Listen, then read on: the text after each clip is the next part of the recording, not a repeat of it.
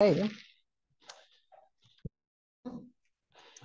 the final session of this course, which will be on double negation.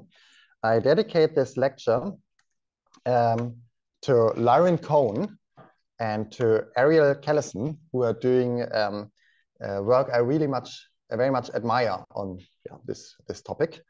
But I've learned this topic from somebody else, namely from Thierry Cocon, who, by the way, is one of the founders of the COC proof assistant. And fun fact, Thierry has a wife, Katharina Cocon, and she is one of the founders of the Jagda proof assistant. I don't know of any other married couple where each component of the couple brought forward a proof assistant, which then went on to attract quite an amount of people. Double negation. Recall the following from lecture 2, the central theorem of our course. From any constructive proof, we can extract a program. What do we mean by program? So briefly, we talked about super Turing machines, hypothetical Turing machines which can run for longer than infinity, but that was not meant in the statement. There I meant ordinary Turing machine. This is here in quotation marks. It's more a motto, but we formalized that. The actual theorem was the soundness theorem. If Heiting arithmetic proves some formula phi, then that formula phi is realized by an ordinary Turing machine. And by the way, also by a super Turing machine, and also by any other kind of machine you might think of as long as it satisfies a certain minimal requirement we ask. The precise notion to look up in case you're interested in the most general version of machines is partial combinatorial algebra. And Lyron here from before is working on among other people is working on extending that quite general notion to even more general notions. Anyway, that was the theorem. Let's just have as a warm-up, have a look at one case of the proof again. So for proving that, we checked that all the axioms of Heiting arithmetic are each realizable, and then also that the rules of Heiting arithmetic preserve realizability. And just let's have a look at one of the parts again.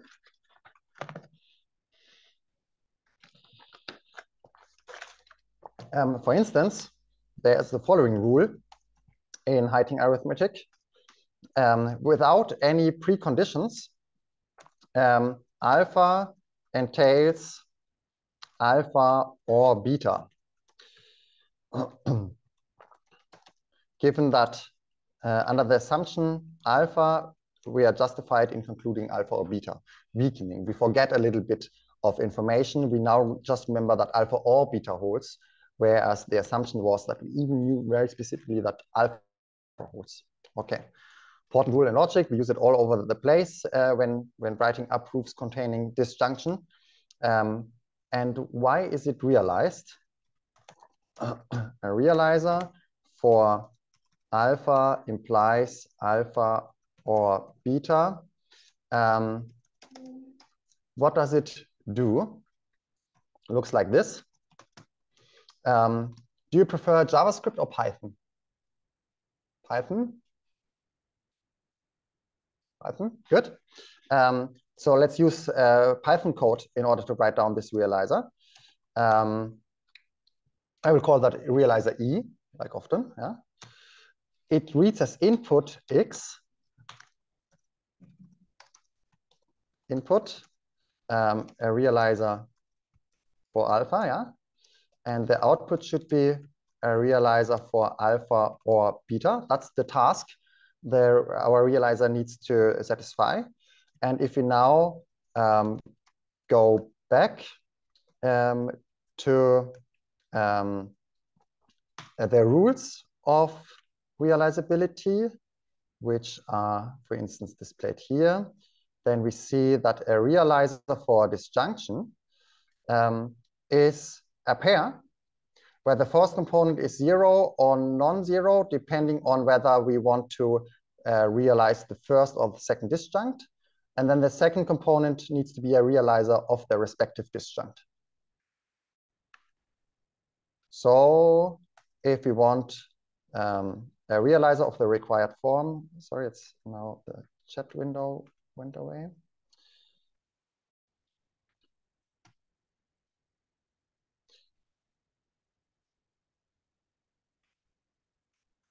If we want a realizer of the required form, then we would do the following. We return the tuple consisting of 0 and x. That would be the realizer for this implication. We read a realizer for alpha as input and output a realizer for alpha or for beta, namely this pair. If you wanted a realizer for the similar situation that beta implies alpha or beta, then we would return 1, comma, the given realizer for alpha. So far, so good. You're welcome. And the goal of this lecture is to extend this theorem to classical proofs and extract programs from classical proofs. Do you have any questions, comments, ideas right now about this part of the proof or realizability in general before we continue? Now would be a good time. Later is also a good time, but I thought it wouldn't hurt to ask.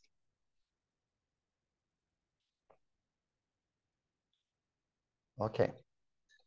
Then let's check. Why is it that this theorem here is restricted to constructive proofs? Why can we not extract, using exactly the same procedure, proofs from classical programs from classical proofs?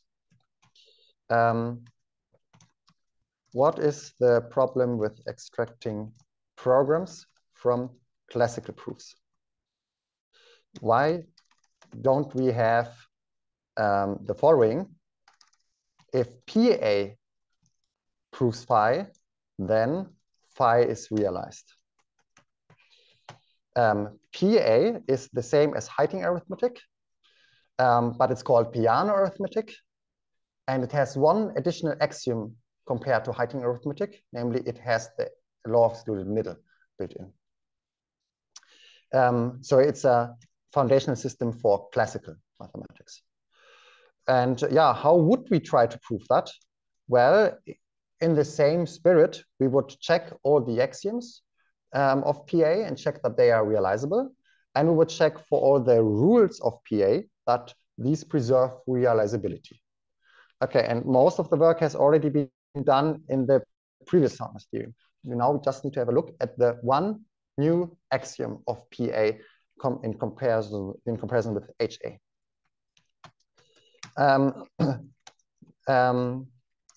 For this, the law of excluded middle, LEM, would need, hello, you're welcome, to have a realizer, because that's the only new thing.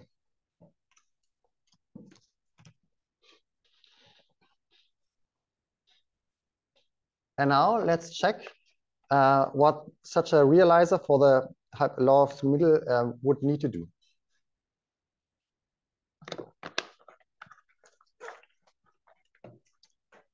You didn't miss much. We just had a recap that we have this motto: from any constructive proof, we can extract a program. This is formalized by this theorem. Here, just again, one of the many cases in the theorem. And now we are concerned with the question, how can we extract programs from classical proofs, from proofs in Peano arithmetic? Okay, for this, the law of absolute middle would need to have a realizer. How would such a realizer look like? Okay, because you preferred Python earlier, now let's also use Python as pseudocode for that. I will give a name for this hypothetical realizer. I will not call it E, I will call it Oracle. And the input, oh, I'm sorry, and Python comments are not with // right? Good. in Python, the input for this realizer would be some proposition A, and the output should be, well, either this output should be 0x, where x is a realizer for A, or the output should be 1y, where y is a realizer for not A. That is the job description. A realizer for the law of excluded middle would need to do that, because the law of excluded middle states A or not A. More precisely, for any A or not A. So read A as input, and then somehow magically determine whether A holds or whether A does not hold, and in both cases supply suitable realizers for the subclaim in question. Okay. How should we implement that?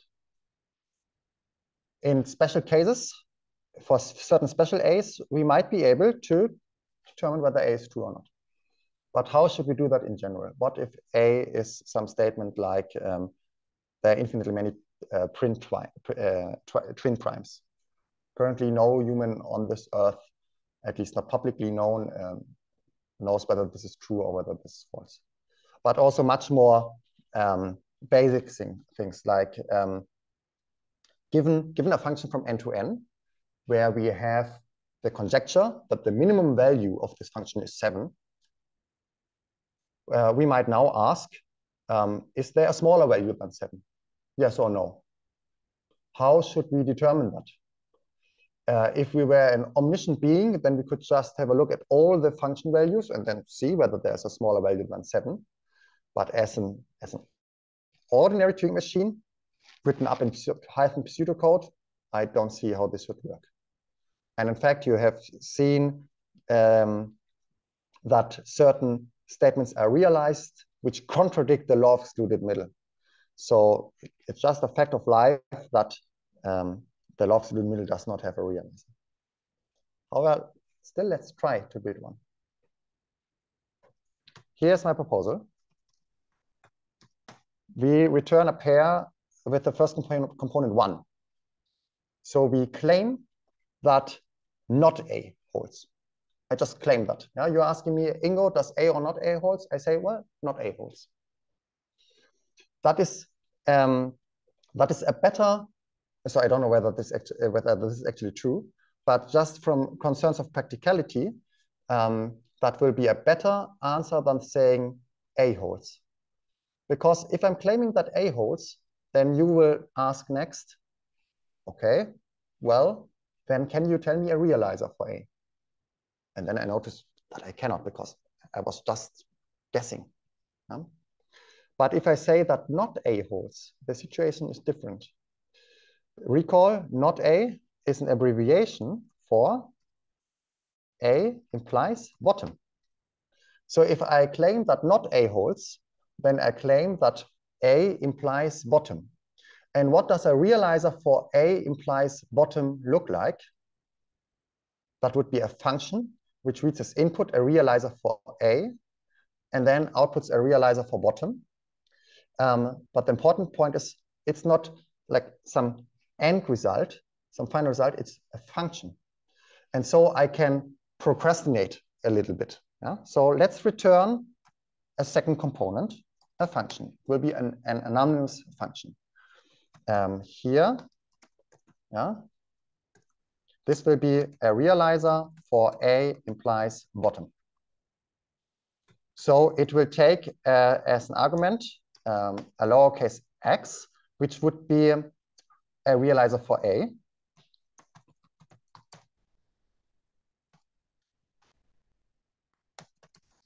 And output should be a realizer for bottom, yeah? That is the job description of this anonymous function we are writing down here.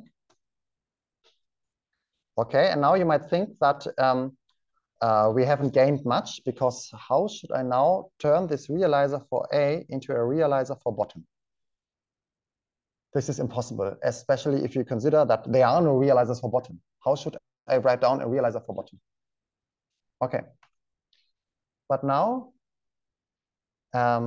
let's assume that we are not using ordinary Python, but a superpowered version of Python, where we not only have the return keyword, but an additional keyword called outer return.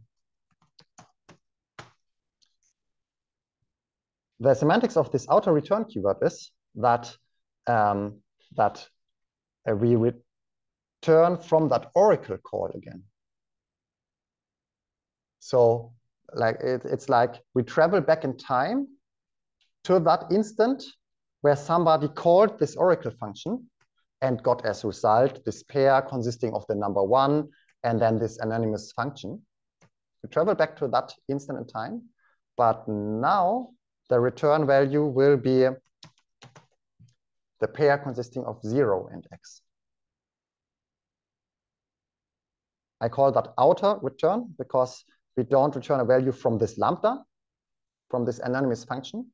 Instead, we return a value from this call of the outer function. And well, that's a realizer for the law of excluded middle. In this improved version of Python, where we have this outer return statement available. In this version, that works for any language which has support for backtracking, yeah, where we can later on change our mind about what the result of what the return value of a function call should have been. We can later on jump back in time to that instant where that function was called and now supply a different return value to the caller. And Python is not one of those languages. However, Scheme is, and many flavors of Lisp are. And you could try to implement that if, for instance, you do a full computer emulation, because then just before returning, you take a snapshot. Also, like when you do like speed runs of games, yeah, you do a quick snapshot of the current state, yeah, for later safekeeping. Then you return whatever you wanted to return. But in case you later need to change your mind, you just restore the earlier snapshot and load that again, and then continue from there, this time returning something different. Okay. The upshot is, there is no realizer for LEM in ordinary programming languages, like Turing machines. But there is a realizer for LEM in languages with support for backtracking. Backtracking is the general computer science term for when you later need to correct an earlier decision. A standard example of backtracking is when you fill out a Sudoku and you kind of believe that in that cell, like a 7 needs to go, and then you continue and it looks good for a while, but then later on you notice you are getting stuck, and then you need to backtrack and think, well, that 7 was not the only possibility. It could have also been another. Let's try this other possibility. So in languages with support for backtracking, we do have the theorem. If PA proves phi, so if there is a classical proof of phi, then phi is realized. Well, not realized in the traditional sense, but in this improved sense, or let's not put this value judgment into that. In this different sense, this is saying that there is a realizer for phi, but a realizer which might backtrack.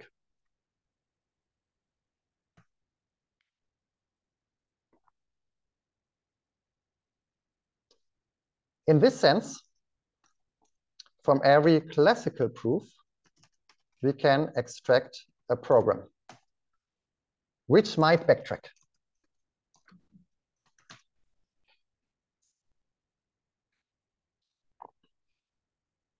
Okay, that is already an important thing to take home. Yeah?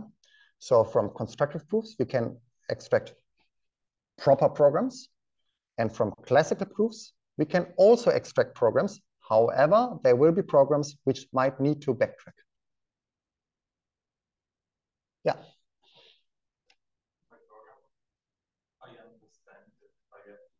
Yeah. Yeah.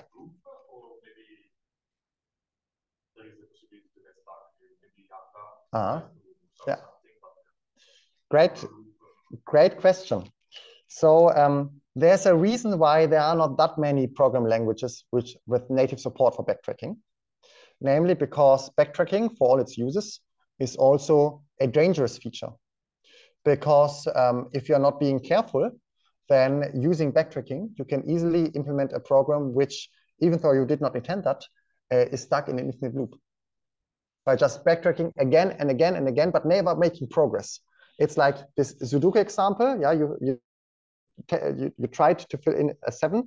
Then later on, after filling in more stuff, you noticed that the 7 did not work. So you backtrack, and then you decide to try a 7 again, the same 7 again. Of course, you will get stuck again. Then you backtrack again. Then you try the same 7 again. You get stuck again, and so on. Yeah. So that's a danger when working with programming languages which support backtracking. However, this danger is made safe by this theorem, because this theorem tells us that that from any PA proof of some statement phi, we can extract a program making use of backtracking, and this program will actually be correct in the sense of realizability. Because I'm not stating here then there is some random program. That is not what the theorem is saying. I'm saying then there's a program in the generalized sense using backtracking which realizes phi. Yeah? So if you don't write up your programs manually, just typing in the keyboard, but instead if you use this theorem in order to build your programs, by extracting programs from classical proofs, you can be sure that the resulting programs will be correct. They might require backtracking, even lots of backtracking, but not the kind of erroneous backtracking where we are stuck in an infinite loop. Yeah. Yeah.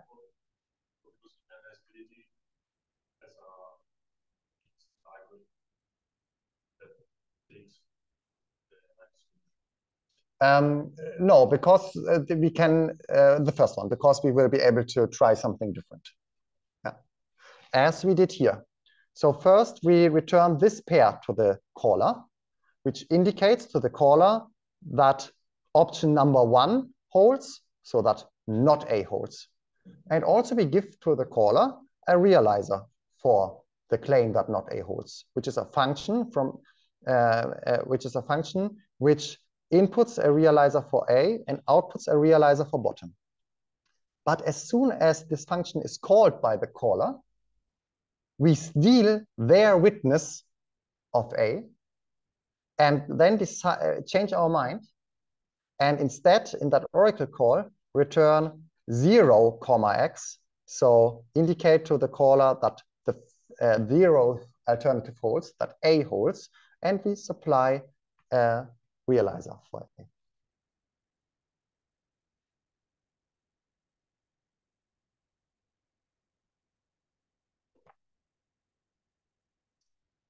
You can translate this Python code into a fairy tale. Let me quickly relate it.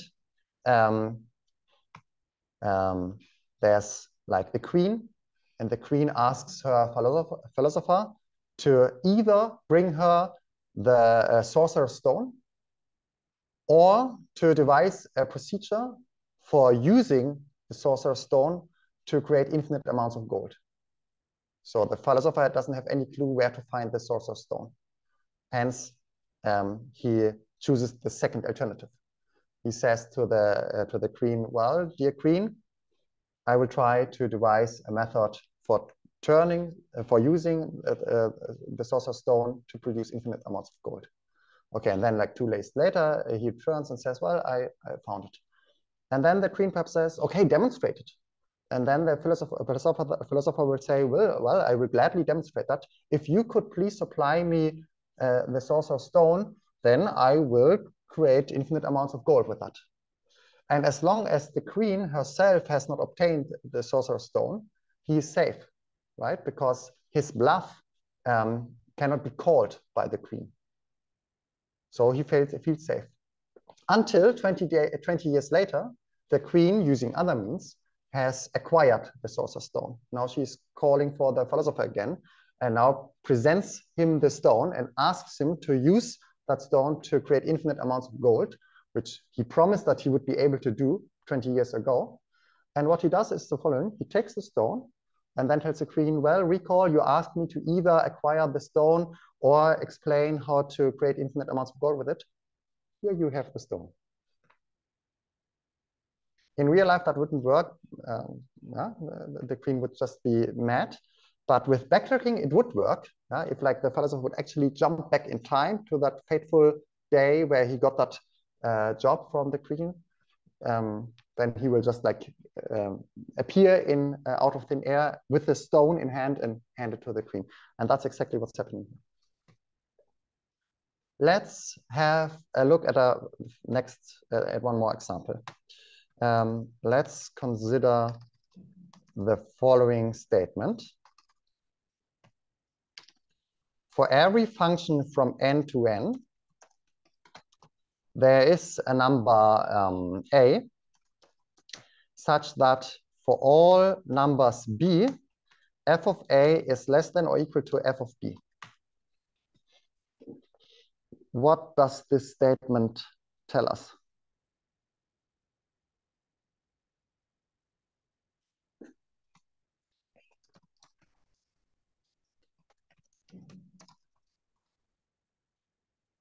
In plain English. For every function f, there is a number a such that for every number b, f of a is less than or equal to f of b. Any function is a minimum. Indeed.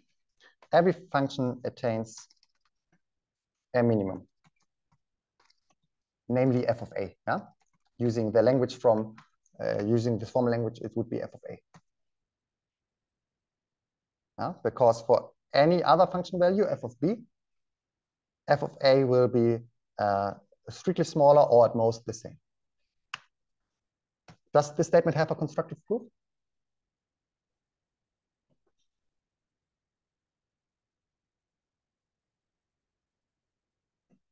If you are unsure, then just check whether there's a realizer for that.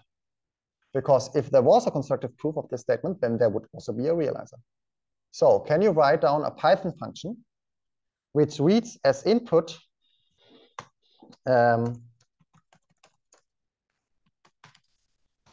it would be called minimum. The input would be a function f from n to n, and the output would be a pair consisting of two things, a and p, where a is a natural number and where p is itself a function, is a function which inputs a number b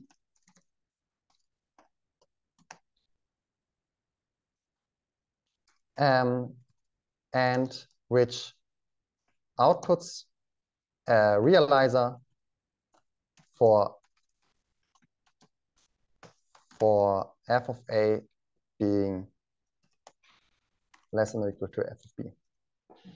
Actual Python does not contain realizers for this, or like proofs, actual proofs for these kind of atomic statements. If that was an actual Python program, then I would just use some placeholder value for that. But I would still want my function p to satisfy this contract. So the function p should input a number b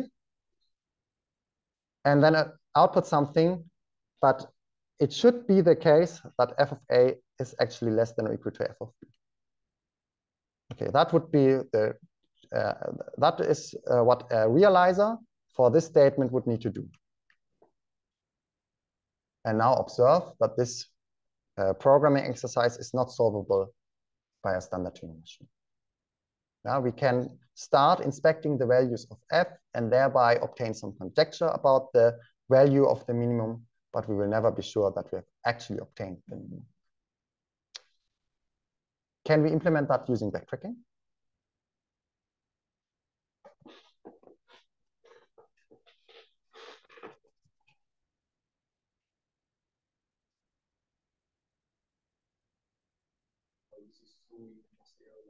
Right? Yeah, provable, yeah. So we can, indeed. Brilliant answer. Can you now give a constructive proof of your claim? So can you actually tell me a Python program which using backtracking determines the minimum?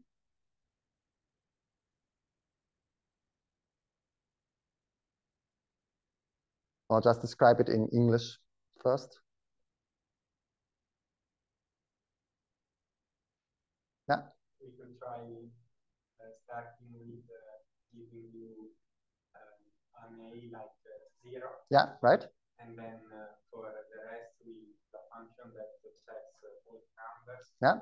And when it finds one that is smaller than f of 0, it backtracks. Exactly. And instead of using 0, it yeah. uses 1. Yeah. And so on. Yeah. Or doesn't choose 1, but but exactly that counterexample provided by the caller. Yes, exactly. So if somebody gives me a random function f from n to n and asks me what the minimum value is, then I just say, well, the minimum value is f of 0, the very first value of the function. Might be true, right? Okay. Might also be false, but at least I supplied some answer. And if they later notice that I lied, if they later noticed that f of 0 is 10, but f of 5 is 2, so that 10 can surely not be that minimum value, then I just backtrack and say, recall the time where I said that the minimum value would be f of 0. That was an error. I meant f of that other position. And then we can continue again for a bit. And perhaps the person I'm interacting with, the caller, doesn't actually need a true minimum value. Perhaps they just need a value which is minimal among all those values of the function which are actually inspected. And then after perhaps backtracking a couple more times, I might still not have arrived at the true value for the absolute minimal value. However, it will be good enough for the purposes of the caller. If they don't challenge my claim, then that's not my business. We can implement that in Python as follows. We first try 0. And here is the go function. We say, well, f of a is the absolute minimum value. And now we need to supply a lambda expression, an anomalous function, which reads an arbitrary number b as input. And now tries to obtain a realizer for this. And we do that as follows. We check whether f of a happens to be smaller than or equal to f of b. Then we return a witness of that. And else, we outer return with go of b. The outer return refers to the go function, not to the minimum function. Else it would be outer return. Okay, so we try 0 first, and if that might work, and in case somebody calls us with a b such that f of a is larger than f of b, so that f of a cannot be the minimum value, then we just try again with f of b as our new claim for the absolute minimum value. Yeah, so back in that instant where we returned this pair, we now return the pair consisting of b, comma, and then the lambda expression. A realizer using backtracking for this statement. Yeah? A realizer without backtracking is not possible. Yeah, as discussed.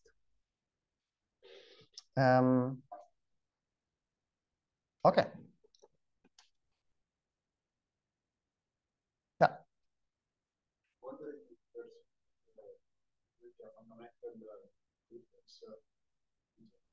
Languages that support Yeah.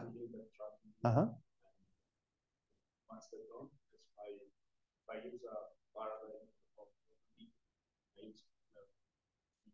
Yeah. Indeed. Yeah, awesome that you already know about continuations. That is exactly what we will use now. Because you're raising an important point. What if our favorite programming language doesn't support backtracking? Or let me also state it in a different manner. This theorem here is nice and well. From any classical proof, we can extract a program which might backtrack. Okay, cool. But even better would be to extract a program which does not backtrack, but which is just an honest program. Can we also do that? And the answer is yes. Let me explain.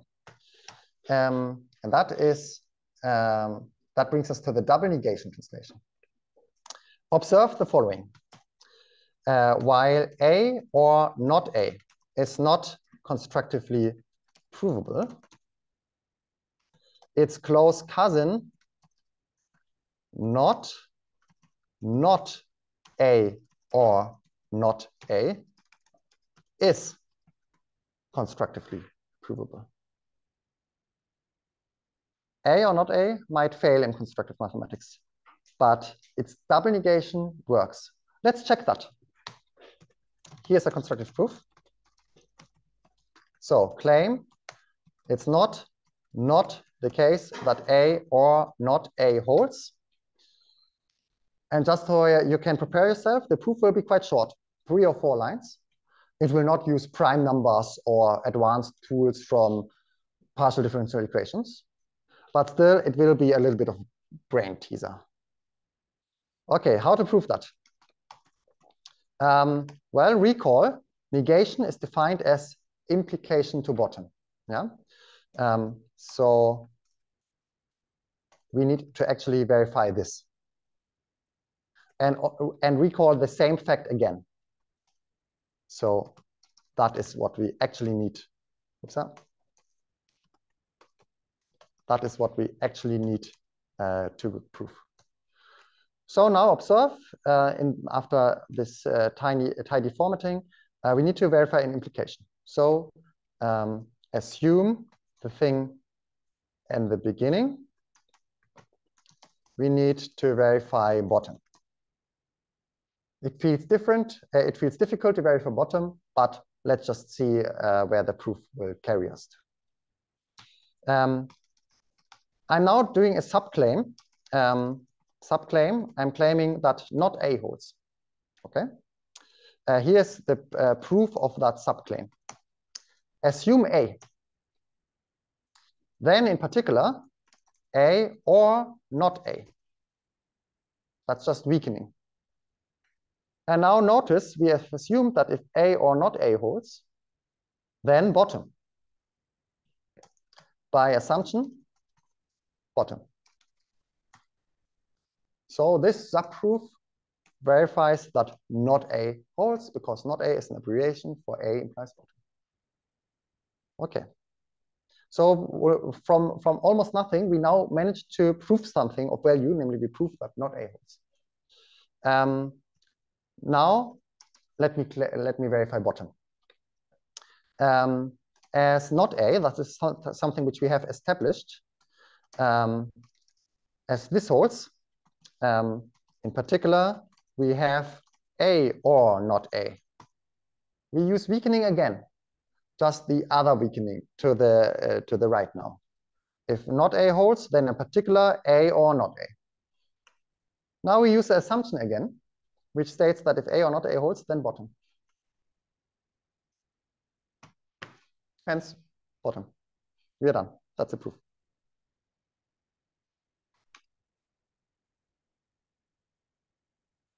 We can also prove that in ACTA.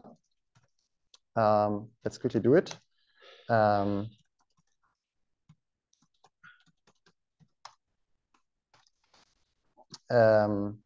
Let me call that oracle again.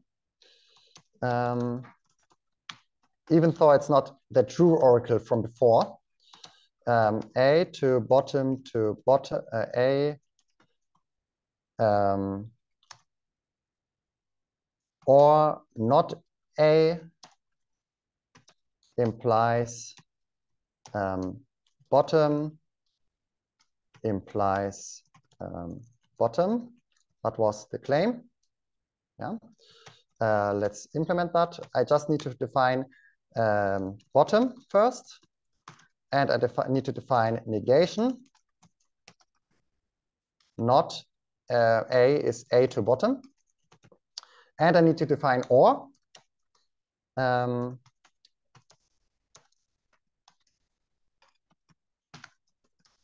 Like this. Good. Now I have everything compiled. And now let's use the automatic mode. There's the proof. Yeah, so that works. If you're interested in that, then I invite you to later spend time with that expression and try to understand it. That sometimes happens with Ctrl-C, Ctrl-A, either doesn't work at all, or it produces in an instant a proof which you then need to decipher as a human, in case you want to decipher it. Okay, so A or not A is not constructively provable, but its doubly negated version is. And this gives the following idea. Define a classical version of OR, like define a classical version, CL, classical, of OR, and define a classical version of the existential quantifier. And we will also need a classical version of equality. As follows. We say alpha classical OR beta is by definition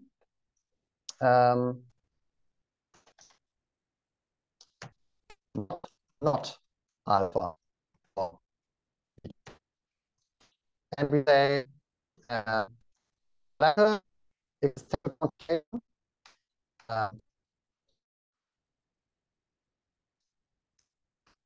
like this is not an usual.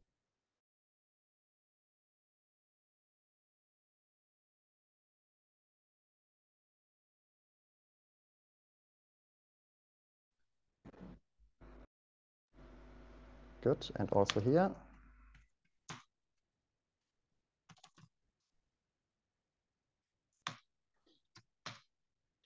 One minute, please.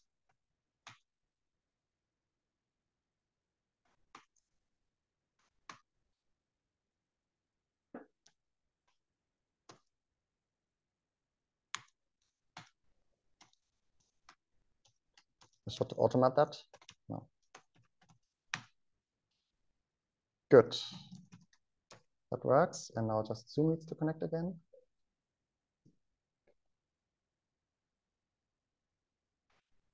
Awesome.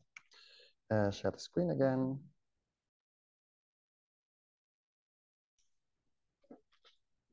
Good. Okay, classical versions. Classical like this, and then also the classical equals x equals classical equals y. We define it like this. Okay, I'm still working in the context of constructive mathematics, but I'm introducing 3 new logical symbols, namely the classical OR, but that's the name, yeah? The classical exists and the classical equality. And then I observe the following. All the rules from classical logic, which I would expect, like all the De Morgan rules here, yeah, even those which don't hold constructively, they do hold if we use this new or CL.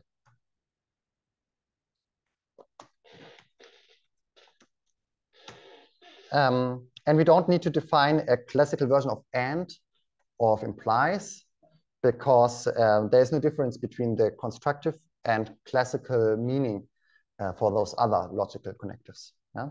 Just these are like the problematic ones.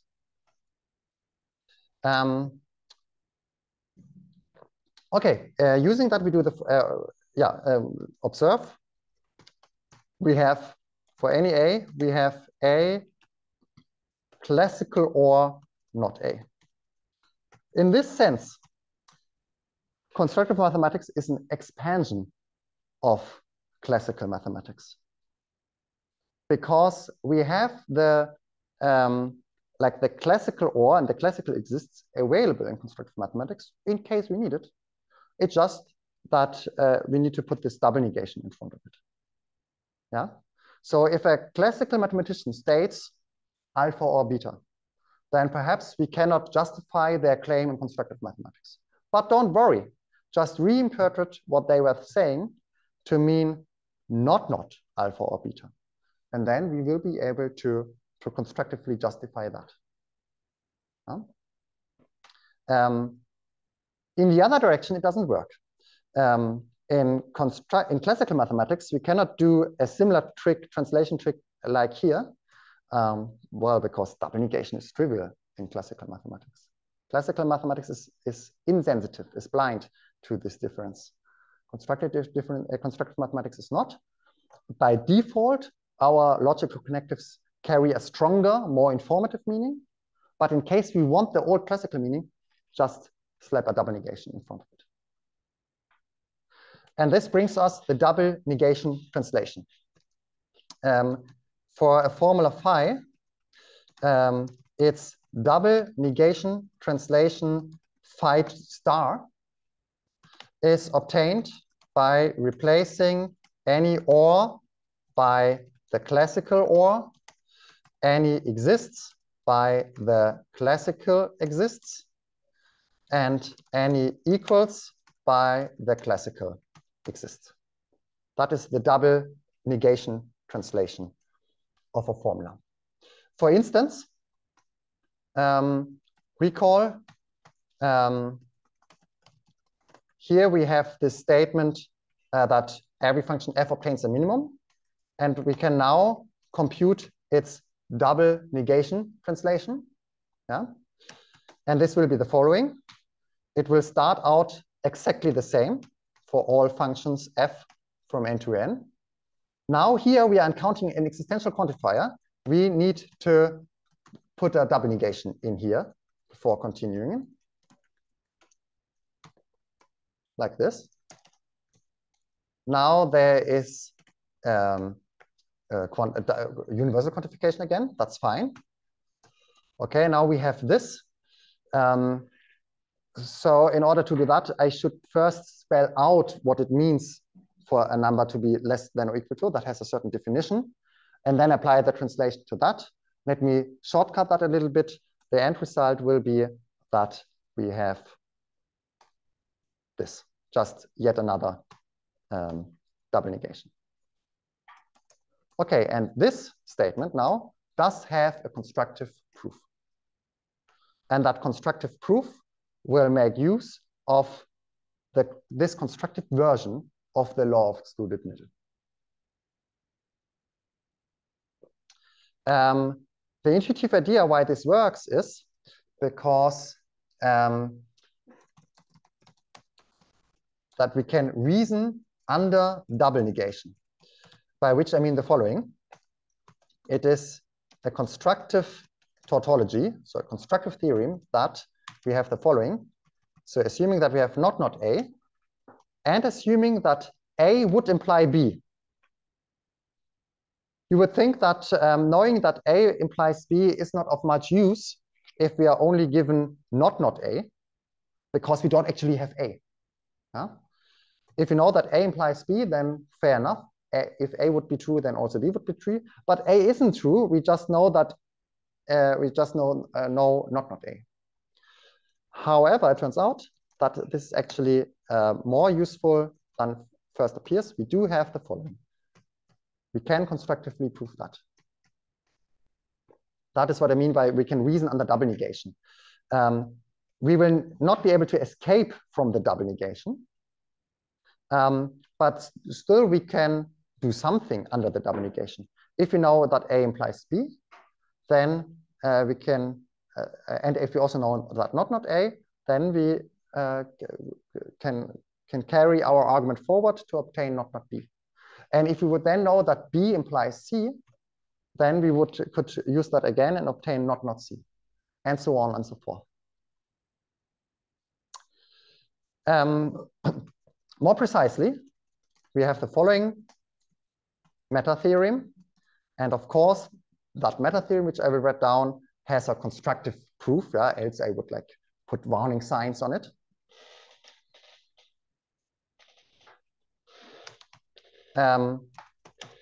This consists of 4 subparts. Firstly, classically, phi star is equivalent to phi. Right? Inserting all those double negations doesn't do anything from the point of view of classical logic. Secondly, constructively, in intuitionistic logic, we have the following: not phi star implies phi star. We don't generally have that in constructive mathematics. That the claim that we would have that generally would be the law of double negation elimination. But we do have that for formulas of the form phi star. That is because exactly at those points where we would get stuck otherwise, we have a double negation to rescue us. In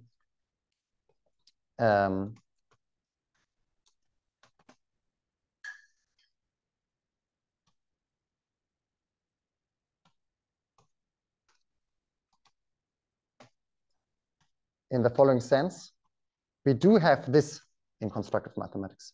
Not alpha implies not alpha. I think that was an exercise on the first sheet. Yeah? So most statements are not don't have this property, but doubly negated statements do have it. And those phi stars also have it. You prove that by considering all the possible cases for phi, by doing induction proof on phi. Now let me write down number 3, which is useful and also a warning. Constructively, we have the following. Phi star is equivalent to not phi. What's the difference between those two sides? Here with the phi star, we inserted lots of double negations in front of that and in front of that, in front of any or, in front of any existential, and in front of any atomic statement. Here on the right-hand side, we just inserted a single not double negation at the very beginning. And indeed, we don't have this equivalence in general. Yeah? We only have that if phi is of a certain form, if phi is a coherent formula. What's a coherent formula? That's a formula in which only the following things occur and not the other things. Equal may occur, top, bottom, and or exists, but not implies and not for all occur. That's a so-called coherent formula. For instance, this piece here is not a coherent formula because universals appear in it. Okay. But for coherent formulas, it is the case that phi to the star can be simplified to just putting a single double negation at the very front. Again, you could check that by induction proof on phi. In fact, I put that as an exercise if you want that. And now the important thing is number 4. These were all just warm-ups. Now we have number 4. Number 4 states, classical logic proves alpha entails beta from some set gamma of axioms, might be the axioms of Peano arithmetic or whatever. Classical logic proves this entailment if and only if constructive logic more precisely intuitionistic logic, proves alpha star entails beta star from the set gamma star, where what is gamma star? Where gamma star contains the following axioms. I take all the axioms lowercase gamma contained in capital gamma and apply the double negation translation to each of them in turn.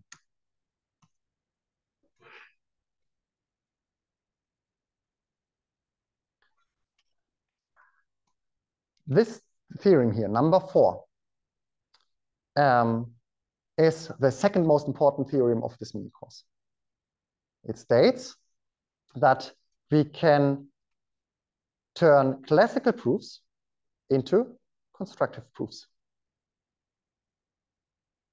There is a price to pay for it. Namely, we need to slightly change the claim of the proof. Whereas before, it proved that alpha entails beta. Now, the transform proof verifies that alpha star entails beta star. And it also doesn't make use of the same axioms, but of the doubly negated, of the translated axioms. But still, it's a very powerful meta theorem. It turns classical proofs into constructive proofs of related statements. And notice that in general, we cannot do any better. We cannot magically turn classical proofs of any statement into a constructive proof of the same statement, because it's just a fact of life that not all provable things in classical mathematics are also provable in constructive mathematics. For instance, the law of the middle is not provable in constructive mathematics. So something does need to change. And what changes here is the statement of the statement, namely, instead of having a proof that alpha entails beta, we have a proof that alpha star entails beta star.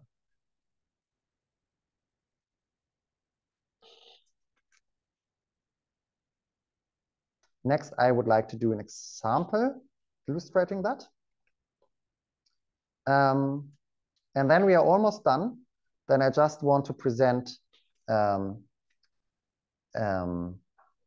surprise. And then we just talk about these results. Do you have any questions, comments, suggestions?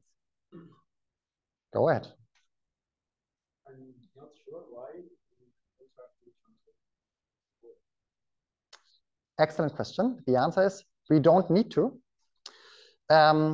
If we are just concerned with Heiting and Peano arithmetic. The reason why we don't need that there is because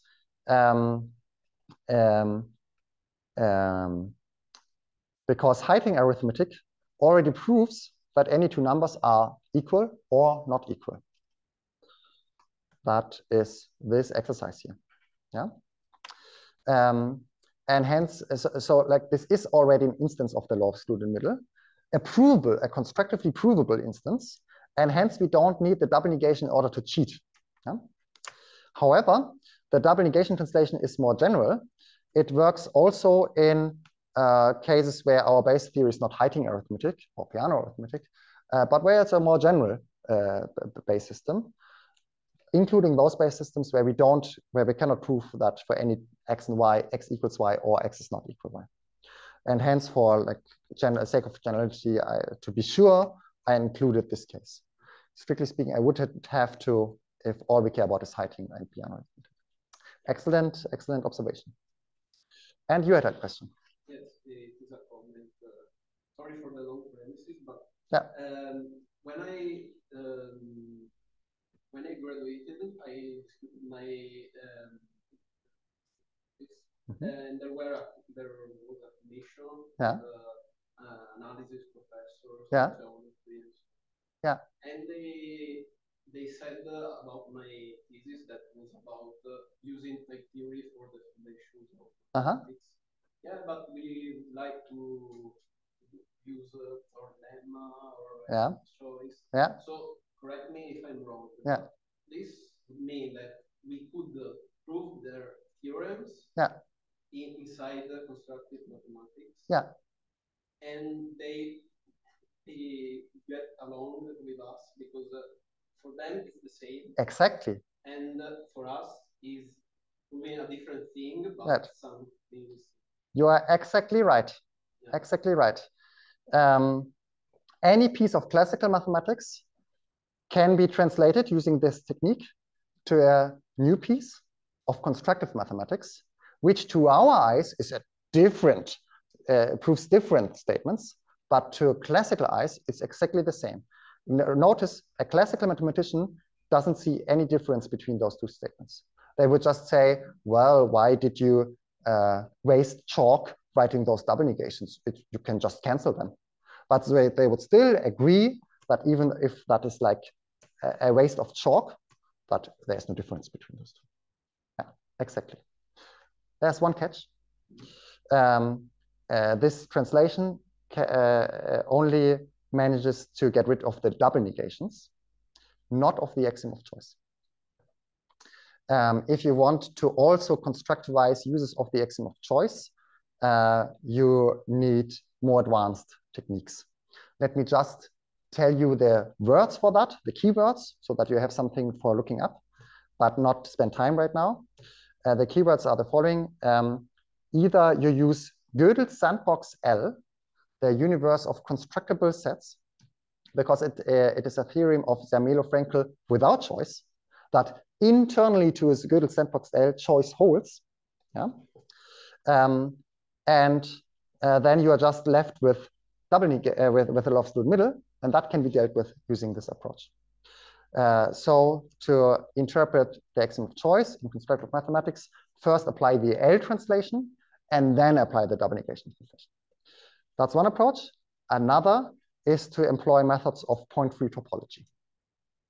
That these are the keywords, and then later on we can approach it. Any more questions, comments at this point? Yes.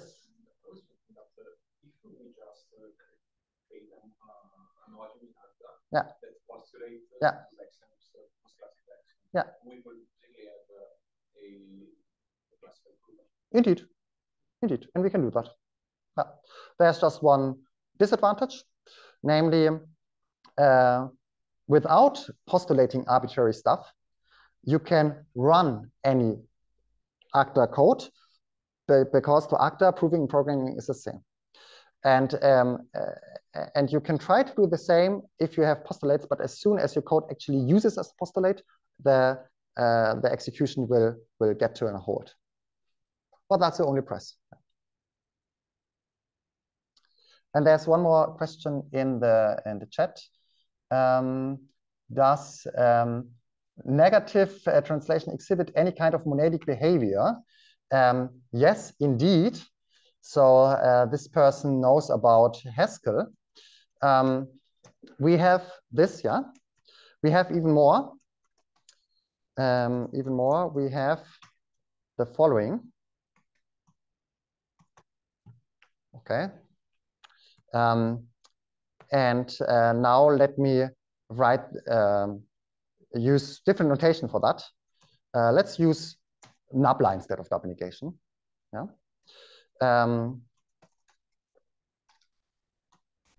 Then we have like this. Now let's format that like this. Still the same. And now perhaps formulate it using single arrows like this. And now get rid of these additional parentheses. And now notice if we perhaps write it like this.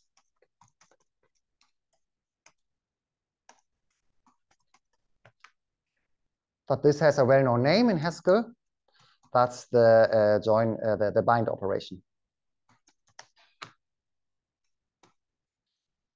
Haskell bind operation. Have a look. It has, let's see, it has exactly the same type. Here, MA, A to MB, MB, MA, A to MB, MB. It's exactly what's written here. So indeed, double negation is a monad. And that, for those of you who know what a monad is, and this is the bind operation of the monad. And then there's also a return operation. That is the operation which brings us from A to not A. I suggest the following. I suggest we do like a 5-minute break, and then I show you an example for that. And then at the end, I will show you this surprise. Namely, sometimes we can do better than that. Sometimes we can turn a classical proof of alpha entails beta into a constructive proof of the same statement, not of the translated statements.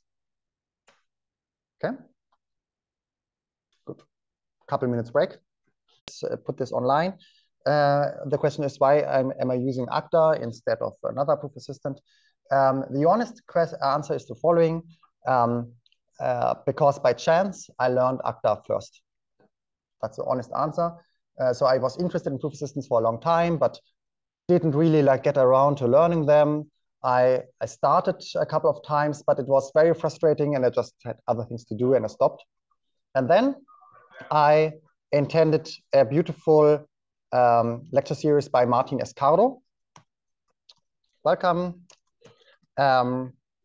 This person here, who happened to give a course on ACTA, and then I was sold. That's the honest answer, but I will construct a different answer soon.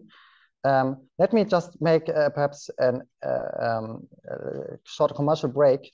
There is a school called Proof and Computation that has been going on now for several years. And next time it will happen here in September this year in Fischbach-Au, which is a very small town in Germany. Yeah. 8 hours from here by train. And I really like this series of autumn schools. I learned a lot from these autumn schools. One of the main organizers is Peter Schuster, who also organized this course here. He's really a very prolific mathematician and especially a prolific organizer.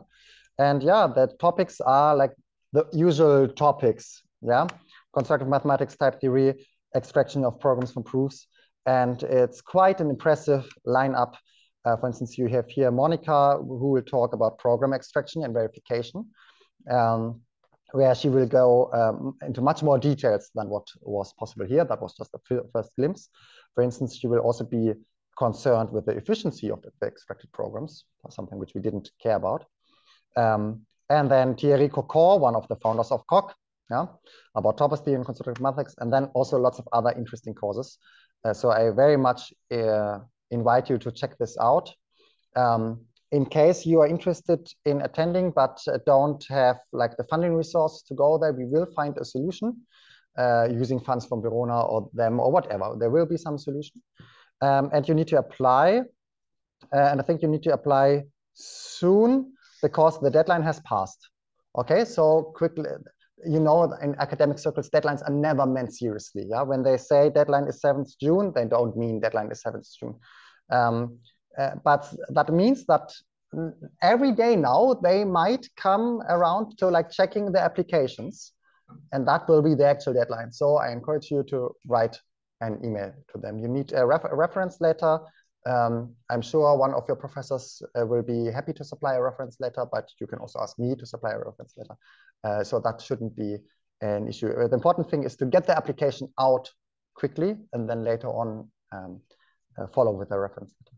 I really like this autumn school. Another answer to the question why I'm using ACTA and not some other proof assistant is the following. For instance, I'm not using Lean because the Lean community is focused on classical mathematics. The Lean proof assistant itself worked for both, but the community is centered on classical mathematics. I'm not using COC because it's just a matter of personal preference. I more enjoy the style of writing in ACTA, where we write proof terms and not proof scripts. And the many advantages COC has over ACTA are not important to my personal research. For instance, COC has great support for or has much better support for tactics, for automated reasoning. But I don't need that because I like to prove things on my own. I don't want to get the job done as quickly as possible, for instance, because I'm tasked with verifying the correctness of some program. I'm interested in the proofs because I want to understand things. And they're having an automatic mode is not that useful to me. Of course, everyone would like a better automatic mode in ACTA, me as well, but it's not a big thing that it isn't available. For those specific purposes, I'm using it, and everyone has their own purposes. And perhaps COQ, which by the way has been renamed to ROC, ROCQ, is a better choice. Just try it. In any sense, in any case, it's good to know several proof systems, to broaden your horizon and to be prepared to the day when a good proof assistant finally arrives. All the currently existing proof assistants are not good. If you, including ACTA, if you have the strong expectation that a proof assistant should be able to do undergraduate homework for you, none of those can. Yeah? Also, right now, I still need to write code in that editor. What I would actually like to have is have magical paper where just using my handwriting, write down, but it's magical. And as soon as I make an error, it gets flagged.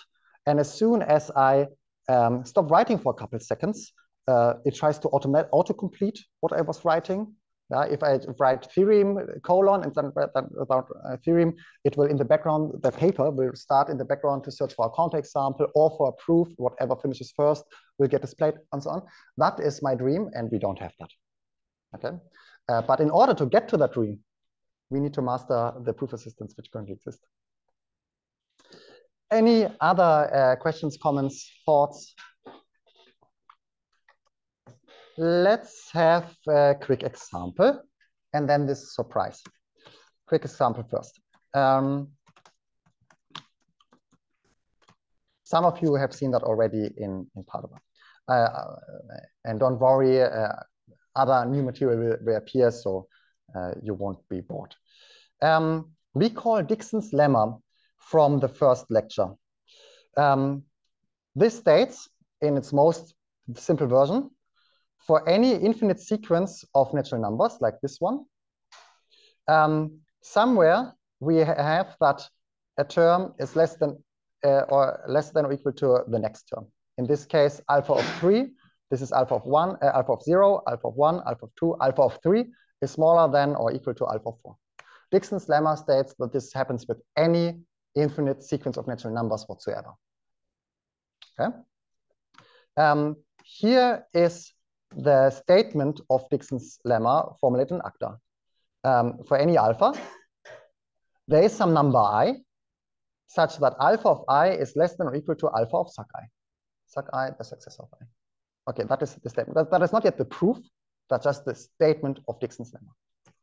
Okay, and now here I write down a classical proof, yeah, using a postulate. I just postulate the law of excluded middle. I call the resulting function, which is just postulated, oracle. For any proposition whatsoever, x or not x. Okay. And then here I have a function minimum, which given an alpha, which is put into scope there, it's fixed for the rest of this block.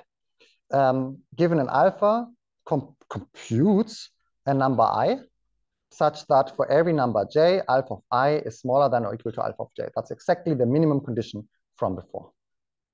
And how does this function, I'm saying it in scare quotes because we cannot actually run this function because it makes use of that oracle, which I just postulated. Yeah? How does it work? Well, we try 0 first, yeah, with the go function. And now we ask the oracle, is there now some j such that alpha of j is smaller than alpha of 0 in the first case? That might be true or it might be false. In case it's true, in case there is some j such that alpha of j is smaller than alpha of I, then alpha of I was not a good guess for the absolute minimum value. Then we try again with alpha of j. But if there's no j such that alpha of j is smaller than alpha of I, then alpha of I is the minimum value And here we supply a witness for that. For any j, indeed, alpha of I is smaller than alpha of j. Okay. That is here a classical proof that functions from n to n always have a minimum. And now I'm using this minimum in order to verify Dixon's lemma. Recall, we want to prove that alpha of some I is smaller than or equal to alpha of I plus 1. And we do it as follows. We compute the minimum. The minimum will be some I, alpha of I. Well, and then it will hold true that alpha of I is less than or equal to alpha of I plus 1, because alpha of I is the absolute minimum value. In particular, it will be smaller than alpha of I plus 1. And if we use suc I as input into the witness P, then that P function will get us exactly what's needed, namely a witness that alpha of I is smaller than alpha of I plus 1. So far, so good. That was a formalization of a classical proof in ACTA.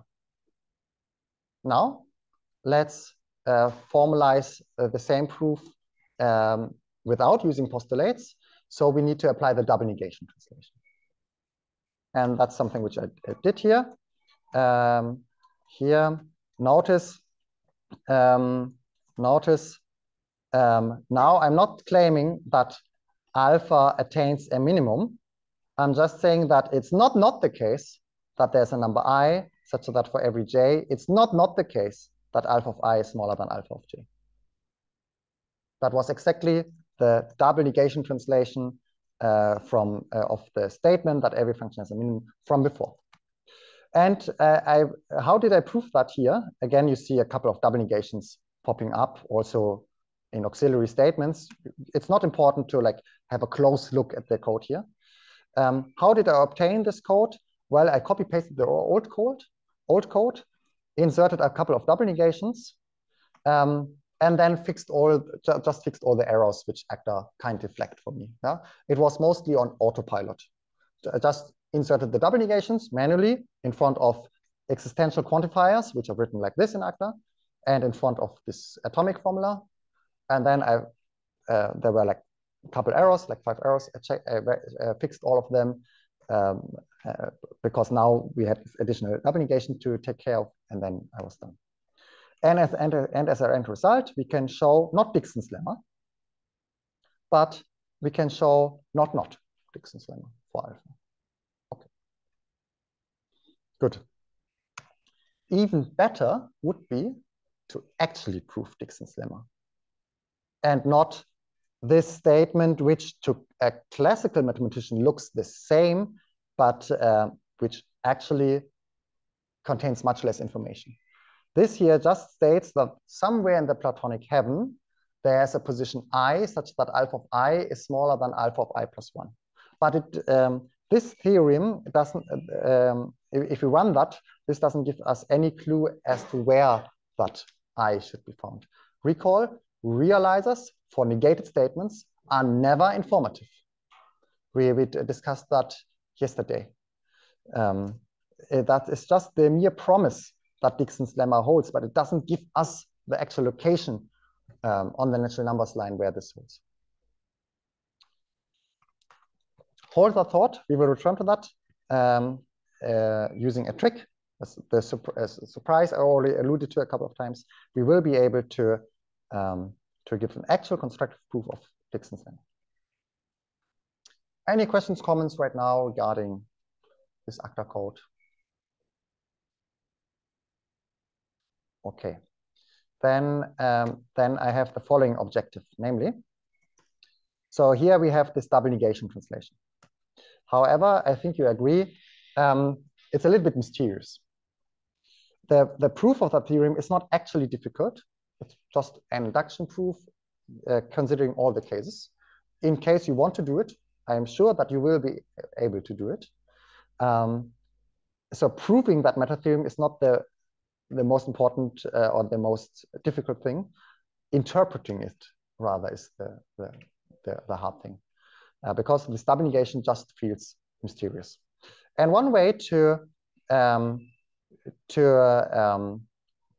evaporate the mystery is by turning to realizability, because realizability extracts programs from our proofs, and those programs might be easier to understand. Let me do an example. How does a realizer, what does a realizer for a statement of the form for all x in n p of x look like? An ordinary realizer. Well, it would be a function e, which reads as input. Sorry, now it's JavaScript. Let's use JavaScript for a change, yeah? Because we've been using Python all the time before. Input is a number x, and the output should be a realizer for p of x. That's the job description for a realizer of the statement. And how will it roughly work? Well, it depends on the specifics, of course, but somehow we need to compute a realizer for p of x and then return x. That is how a realizer for the statement roughly needs to look like. And the details here depend on the specific situation. Fair enough. Now let's check what a realizer for this statement looks like.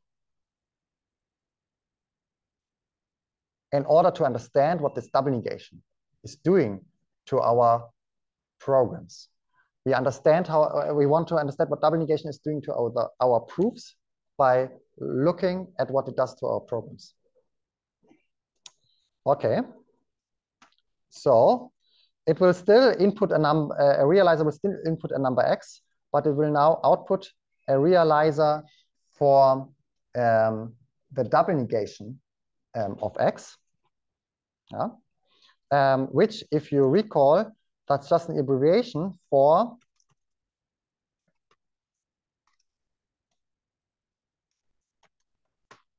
this. Okay. Okay. Now there's at least one change, namely, it's now no longer allowed. Oh, sorry, not return x, but if the realizer is called R, return that realizer R. Okay, we should not return the number back to the user, but the computed realizer. Okay, here it's the same. Okay, but we need to do one change. Now it's no longer allowed to directly return the realizer for p of x. Instead, we need to return a realizer for this not p of x. Okay, so we need to return a function. A function which takes some argument. Now I'm using Python again. Return function f. And this function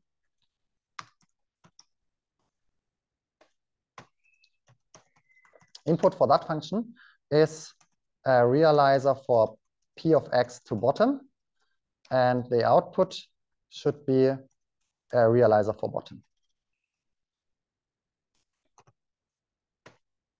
Okay. And well, one thing we could do is do that. So we feed, sorry, R again. We feed that realizer R into the function f. The function f will be a function which reads realizers of p of x input and returns a realizer for bottom. And well, we are tasked with returning a realizer for bottom. Hence, that makes sense. Okay, so far? Instead of computing a realizer for R up there, we could also procrastinate a little bit and only compute it down below. It will only be required then. And now notice the following. Firstly, instead of f, I could call that callback. It's like in web programming. Some functions don't immediately give you a result, like the fetch function in JavaScript for fetching some web page. Instead, they expect you to supply a function which will later then be called back by the fetch procedure. So we don't have something like let contents equals fetch and then wikipedia.org/blah, blah, blah. We don't have that. Yeah. That would be nice, but we don't have that. Instead, the syntax is more the following.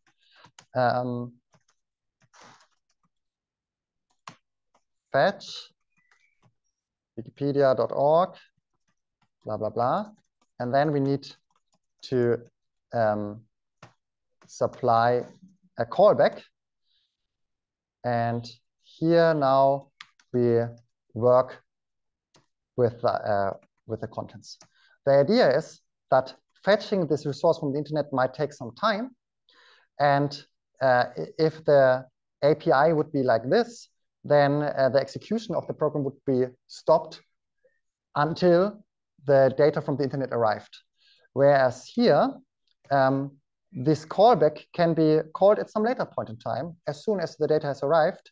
And meanwhile, the program could continue here. Yeah? That is the reason why in web programming, we use this calling conventions with the callback. This function here is called callback because it will later be called back from the fetch procedure. Perhaps we would like to apply some function bar to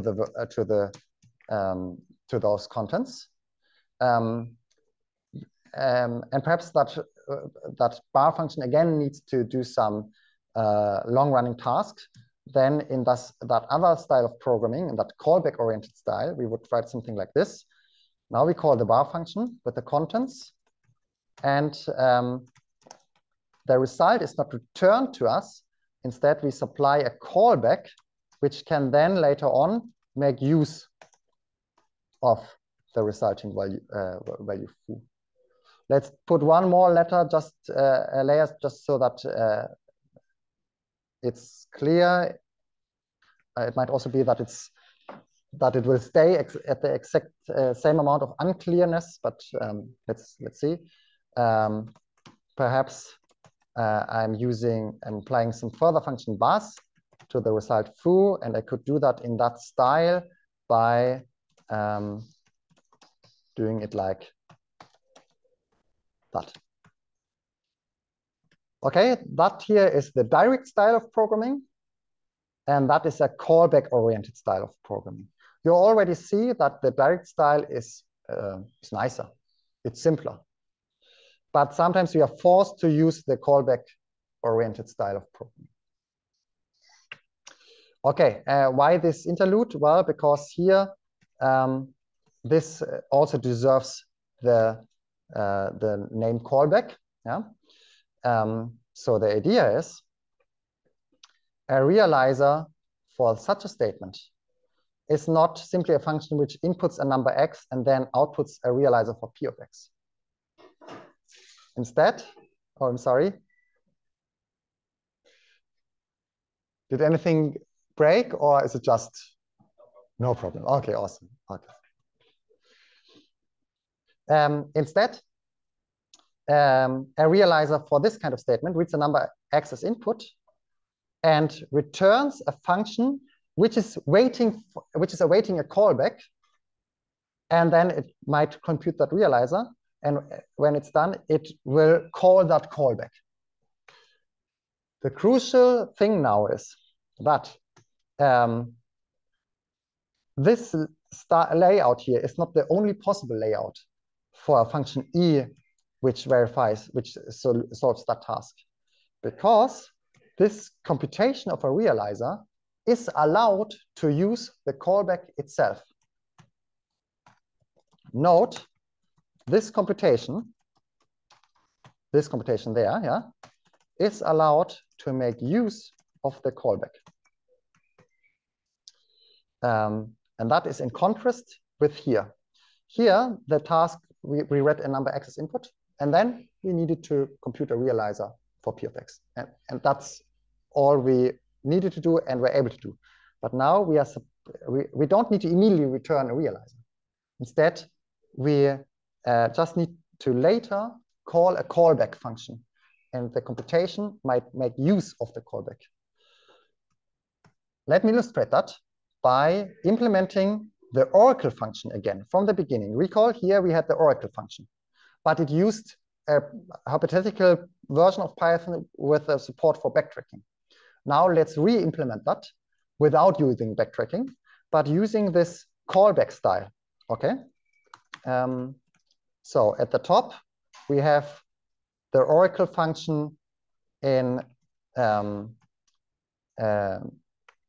backtracking style, and now let's have it in callback style. Yeah? Here is the realizer for or for all a, not a, or not a. Okay, I will again call it oracle.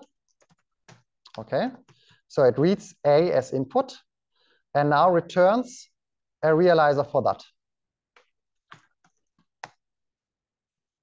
Input, proposition A, output, a realizer for not A or not A. So recall what this actually amounts to. It amounts to this. So yeah, we need to return a lambda,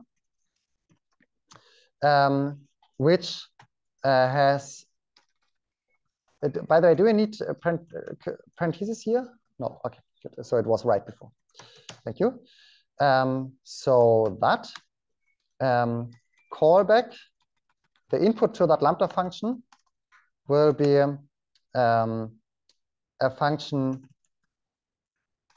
a realizer for A or not A, implying bottom, and the output is a realizer for bottom. Okay, and the thing which will not work is to immediately call the callback, because to immediately call, just a second, that I'm not confused.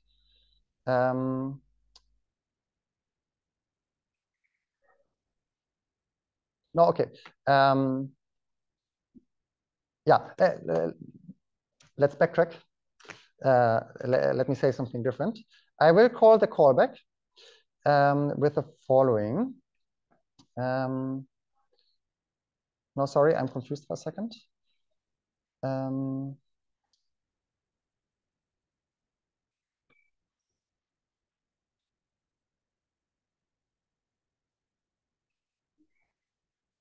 Yes, yeah, oh no, all is right. Okay. I call the callback function with the following input, 1, lambda x. So I immediately call the callback and tell it that I chose that not A is true by signifying this 1. And now I also need to supply a realizer for not A, which will be a function which reads as input a number x, and then somehow magically computes a value of bottom. And I do that as follows. Now here, instead of directly coming up with a value of bottom, which will be hard, I also recall that it was just a guess that not A holds. I will instead call the callback again, and this time using 0 and x as arguments.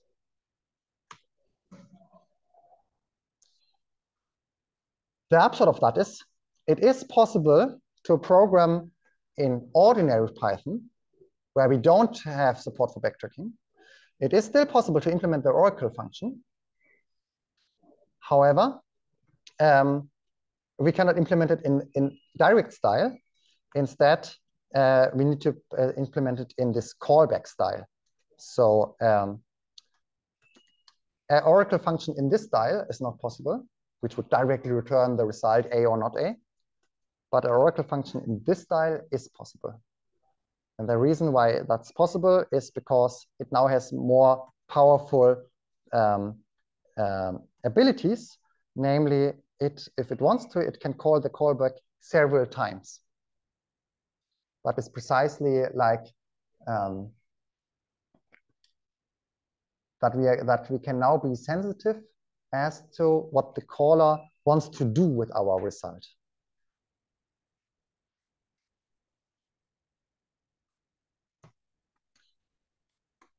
Okay, and yeah, some of you happen to already know that. This is direct style. This style I titled callback-based style. The proper term in computer science for this style of programming is called continuation passing style. And the proper, like, formal term for callbacks is called continuation. The continuations were studied in computer science long before, like, the internet was a thing with callbacks and stuff. Okay. And also in computer science, we learn that there's a mechanical procedure for turning direct style programs into continuation style programs. It's more or less the procedure you witnessed me doing. Yeah, all these source lines have some analog here. Yeah? And this method of transforming direct style programs into continuation style programs has a name. It's called the CPS transformation, the continuation passing style transformation. This is a transformation which turns programs into new kind of programs, direct style programs into continuation style programs. Why am I telling you all of that? Because this CPS transformation is nothing else than the double negation translation. We call it the double negation translation turns classical proofs into constructive proofs. In order to understand proofs better, we can always try to extract programs from that. Okay, and if we extract a program from the doubly negated translated proof, we obtain exactly the same as if we would have first extracted a program using backtracking and then eliminated that backtracking using the CPS transformation.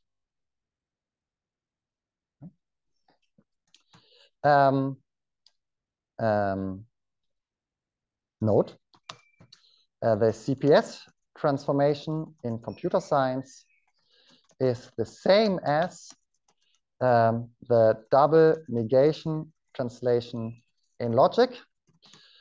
More precisely, the CPS transformation is the shadow cast on programs from the more fundamental double negation translation. I'm saying like shadow, it's not like the true thing, because we can go from proofs to programs, but not always from programs to proofs. Hence, proofs, from that point of view, there are also others. From that point of view, proofs are the more fundamental thing. And then we can always turn a proof into a program and also see what proof transformations are doing with the resultant programs. Okay, so that all of that was an attempt to explain what the double negation translation is doing. It simulates those backtracking by instead rewriting everything using those callbacks and then calling the callbacks multiple times. Now, the final trick of this mini course, let's do even better. Let's improve on that theorem 5 and have the following theorem 5. Classical logic proves this. Or let me just do one direction. If classical logic proves that, then also constructive logic proves that.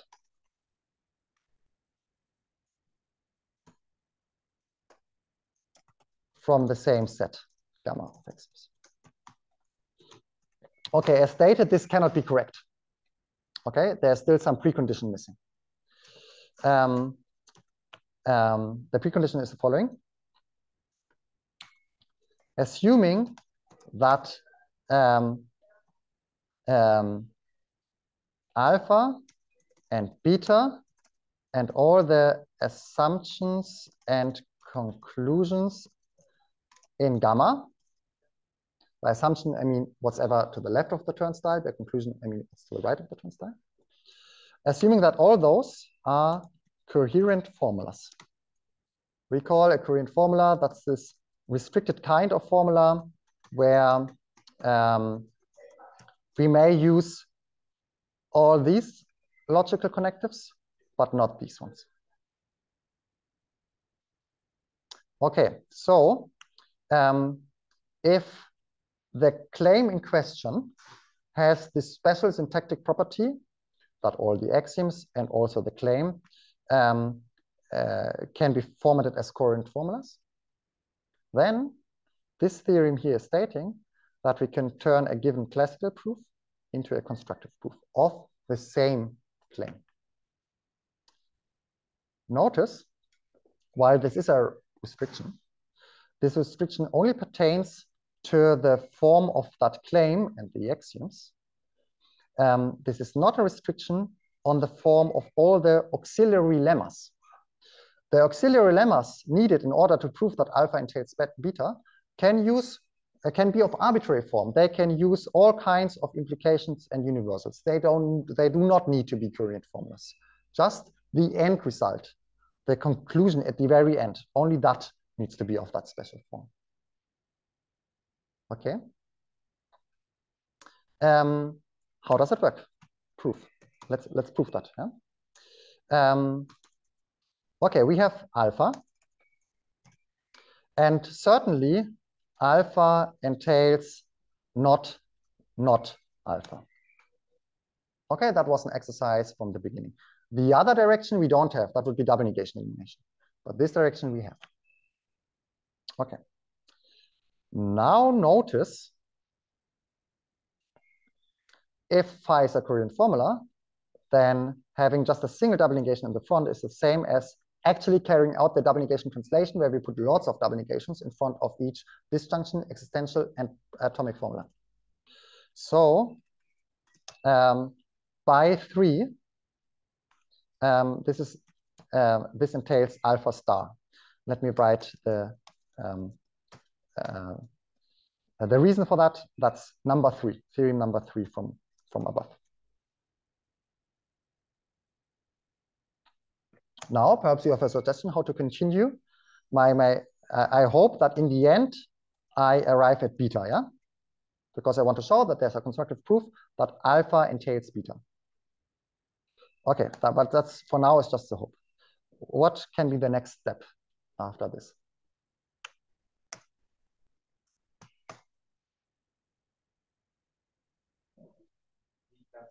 Beta star, exactly. Have a look at number 4, the second most important theorem of this mini-course. If we have alpha entails beta classically, then we have that alpha star entails beta star constructively. Yeah. Okay. And here in theorem 5, we are given a classical proof of alpha entails beta. Hence, by applying the double negation translation, by using the CPS transform, we get that alpha star entails beta star. Okay. Now observe by 3 again that beta star can be rewritten as and is equivalent to, but we just need that direction, to not beta. This is by 3 again. Because beta is of the required form. It's a Korean form. Now let me rewrite not beta in this form. That's the definition. And now it appears that we are stuck, because from not beta, we cannot in general deduce beta. And even if beta is a Korean formula, in general, we will not be able to go from not beta to beta. Okay, so it appears that we are stuck. And now notice the following miracle. Perhaps let me add a theorem number 0 here, yeah? Namely, well, this here would be, this we don't have. Right now, I committed a mistake, yeah? We don't have that constructive field. But we do have this special case. Not bottom implies bottom. That is, again, an exercise if you want to do that. Not bottom implies bottom. The reason is that not bottom is top and not top is bottom. Okay, so that works constructively. But now the miracle is the following. Note, theorems 0 to 4 work just as well for any proposition Q, no F, in place of bottom. If everywhere inside of the theorem we replace bottom by some arbitrary F, all of that will still work. Note, by negation, I then no longer mean implying bottom. Now I mean implying F. So I really need to change everything. Everywhere where bottom was used before, including in the definition of negation, now I'm using some arbitrary F. The rest stays the same. That F is for Friedman, because this trick is sometimes called Friedman's trick. But it also has other names, like escaping the continuation monad or Barr's theorem. Why is that useful? Because so all of that still holds, but we could also use some arbitrary F. Okay, and F is totally arbitrary. The double negation translation does not care about the precise value for F. And now I'm claiming that for a carefully chosen F, we do have this. We do have that not beta entails beta. Do you know which F we need to choose for that?